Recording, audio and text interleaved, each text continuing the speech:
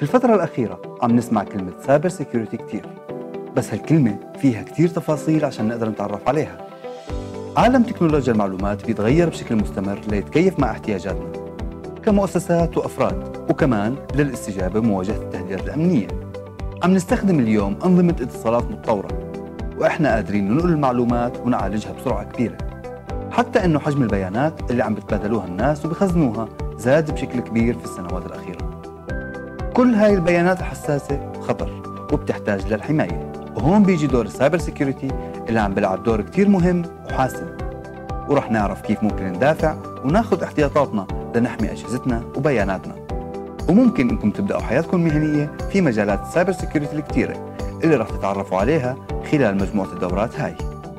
شارك بمجموعة دورات السايبر سيكيورتي المقدمة من إدراك عشان تكتشف أهمية السايبر سيكيورتي وتكنولوجيا المعلومات.